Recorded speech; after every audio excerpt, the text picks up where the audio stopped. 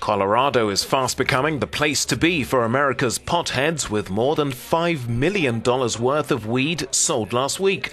Since sales of recreational marijuana began on January 1st, traffic has been booming at the state's 50 or so cannabis shops that are currently operating. But as dope remains banned by federal law, many pot shops can't officially get bank accounts to deal with huge amounts of cash.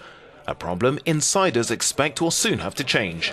We've seen just recently that the federal government, through the Obama administration, has given sort of what the Denver Post referred to as a yellow light, meaning, look, we're going to open that door to some sort of legitimized banking, but don't abuse it. Let's work on this together.